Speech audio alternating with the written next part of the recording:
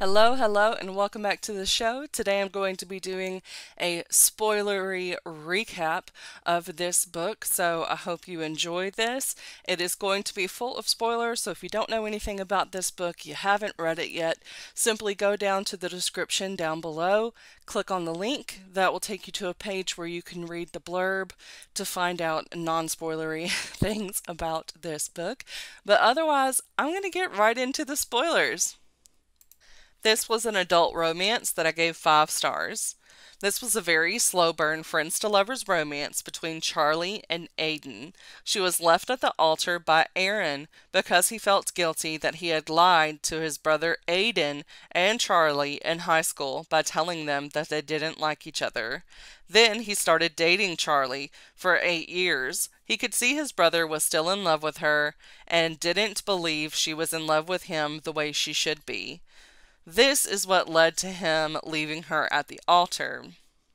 But she was pissed and confused because he ditched town without explaining himself.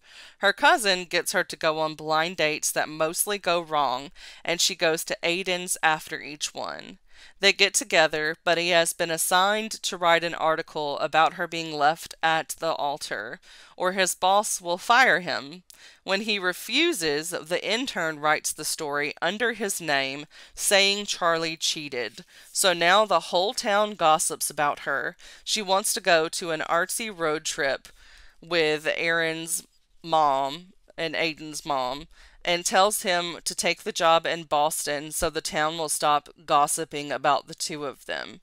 Aaron sets the record straight and finally admits what he did to keep them apart. Charlie finds Aiden at the airport and they make up. He proposes they date with a ring pop. It was so cute. Alright, that's all I've got for you. Thanks so much for watching. And if you have a book that you would like for me to read and recap, please let me know down below in the comments, and I will see y'all in the next video. Don't forget to like, subscribe, comment, and share with your friends, and I will see you all later. Thanks for watching. Bye!